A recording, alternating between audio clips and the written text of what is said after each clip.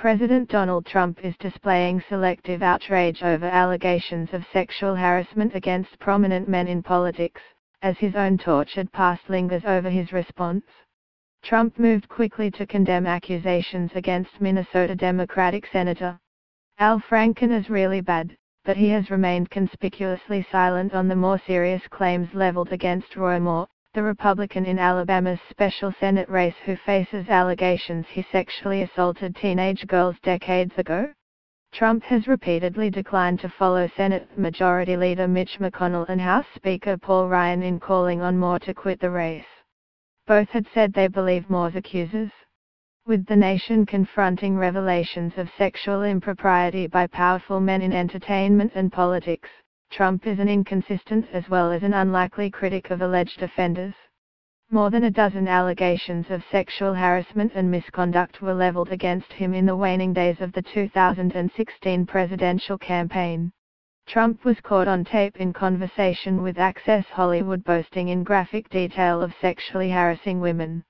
Trump has repeatedly dismissed the allegations against him as fake news, most recently telling reporters on October 16, "It's just fake, it's fake. It's made up stuff." That did deter Trump from scoring a blow on a reeling detractor. Leah Tweedy, now a Los Angeles radio host, on Thursday accused Franken of forcibly kissing and groping her during a 2006 USO tour.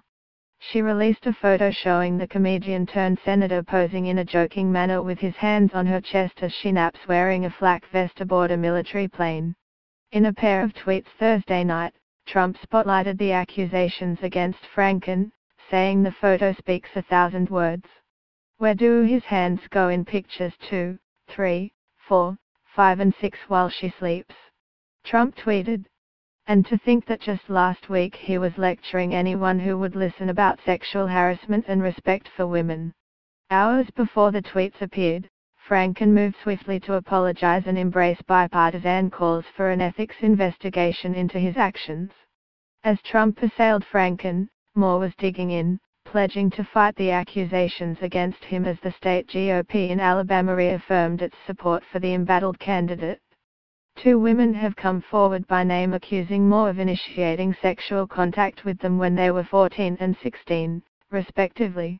On Tuesday, the Republican National Committee pulled its financial support for Moore, following similar action last week by the National Republican Senatorial Committee. The White House said Trump supported the RNC's decision, which came as the party absorbed polling data showing Moore trailing Democrat Doug Jones in the Republican stronghold. In recent days, GOP officials sought to explain away Trump's refusal to call on Moore to step aside as an effort not to add more fuel to the anti-establishment fires boosting Moore's campaign.